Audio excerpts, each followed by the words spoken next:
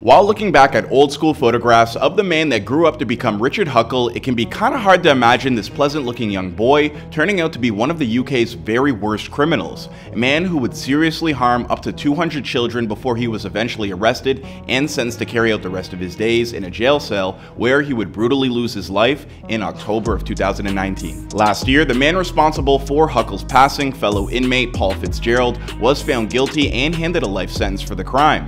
So how exactly did we get to the point where one crazed maniacal criminal is neutralizing another in cold blood and calling it poetic justice? The answer to that question is shocking, disturbing, and absolutely horrific, so let's get into it. Richard William Huckle was born on May 16, 1986 to a middle-class family in the town of Ashford, which is located in the county of Kent in the UK. Most individuals who grow up to perpetrate the type of crimes that Richard would eventually be found guilty of, well, they tend to usually come from difficult upbringings to say the least. Whether it be a broken home, simple neglect, outright abandonment, or experiencing themselves, there's almost always a history of mistreatment that plays a part in triggering this behavior. The crazy thing is that in Richard's case, there was nothing of the sort. If anything, he described his childhood as outright ordinary. I mean, his parents were loving people who treated him well and even took him to church every Sunday. Not sure if we should be glossing over that church part, but I mean, who knows at this point. Students who recall attending Folkestone Primary School with Richard remember him as a quiet but popular kid who was among the few pupils in his grade to get accepted into a selective all-boys secondary school called Harvey Grammar School. It was soon after he began his education here that Richard began drifting away from his friends and getting himself wrapped up in some less than legal activities. For instance, he began selling counterfeit Pokemon cards to his fellow students, which got him into some trouble with the school administration.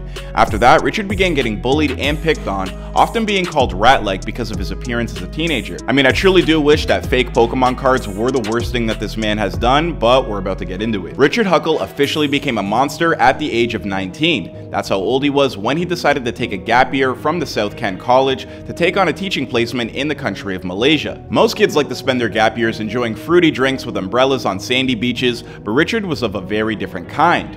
Under the cover of assisting with charity work, Richard would enact a campaign of pure evil. Huckle had used his religion and a fast-track teaching qualification to dupe his way into a poor community. Over the course of 8 years, he took advantage of scores of Malaysian children while posing as a well-educated English teacher, a photographer, and a dedicated Christian. Yeah, talk about evil. During his time in Malaysia, he shared a tiny apartment with a woman named Sammy G, who recalls that Richard would spend most of his time alone. In hindsight, she also thinks that he acted strangely around children. Although not necessarily in the way you might think, Sammy told The Guardian he was nervous. He wouldn't talk to anyone or interact with kids. While some people found Richard's behavior to be a bit odd, they nonetheless put up with him out of the respect for the charity work that he claimed to be doing. But in reality, while he was posing as a missionary by day, at night he would sneak off to target Malaysian youngsters with frightening ease. In posts that would later be uncovered by the police on the dark web, Richard would reveal some truly disgusting thoughts. Here, he celebrates his crimes.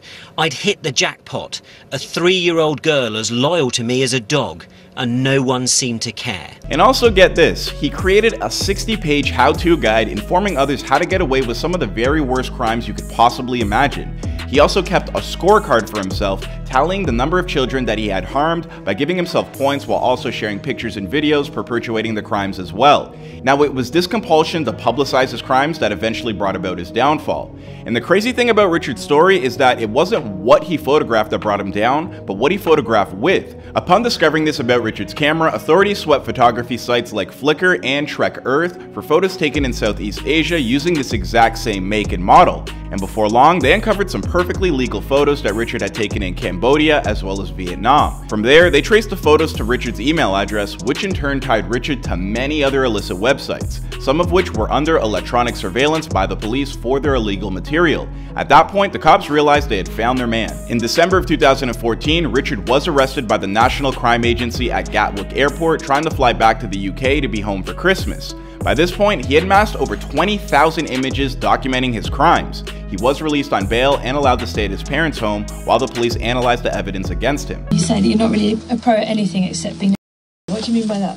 No, you say, by no means am I claiming to be a king or a top dog, but the experiences I've had and the regularity of them put me way up in what people aspire to be. Did you write that? No, And while he initially denied his atrocious crimes, he would later confess to his grief-stricken parents at home, who, sickened by what their son had done, kicked them out and begged the police to return him to custody. During the course of Richard's trial, his parents gave witness testament in favor of the prosecution, and shortly afterwards, Richard was handed 22 life sentences after admitting to 71 counts of seriously harming children, even though the judge made a point to note that the actual number was probably a lot higher than that. This is Richard. Just to let you know, I'm still remanded in prison, but I've been transferred to HMP Belmarsh now. My prison number is... just to wish you Merry Christmas, and if you still want to keep in touch, then just send me a letter sometime. Richard was ordered to serve 25 years at the very least, which means he could have been released around 2041, but long before that ever became a possibility, Richard would pass away behind bars. After meeting in the Delta wing of HMP Full Sutton, Richard Huckle and Paul Fitzgerald's lives would intersect, resulting in Huckle losing his life at Fitzgerald's hands. Now, as much as we really would like to provide the full context of how exactly Richard Huckle passed away at the hands of Paul Fitzgerald, due to the nature of it, it truly is too grisly for YouTube censorship guidelines. Much like a lot of the subject matter in this video, if you've made it this far, you know what I mean when I say seriously harmed. If you do wish to know what happened with its full description, there is a detailed Sky News documentary about this. For some, the 78-minute attack was just an end for a vile predator with a disgusting track record of crime, but that didn't stop Fitzgerald from being prosecuted to the full extent of the law. It took jurors around an hour to reach a verdict, and when they did, they found Fitzgerald guilty of murder and sentenced him to 34 years in prison. That is, of course, on top of his laundry list of other charges that he had already been serving time for, including, but not limited to, the serious harm of children in his own past. But with Richard now dead, some people are furious that he's been spared the decades that would have otherwise been spent behind bars, while his victims are forced to carry on with a life sentence dealing with the after effects of the crimes committed. Others, on the other hand, are simply happy to know that no matter what, he'll never be able to hurt another child again. It's a complicated story, and one where there's no real right or wrong answer. Regardless, I don't think anybody out there is going to miss Richard Huckle, and while I generally like to tease the possibility of someone's narrative not yet being finished, I'm more than happy to bring a close, once and for all, the life story of Richard Huckle. Rest in piss. That guy.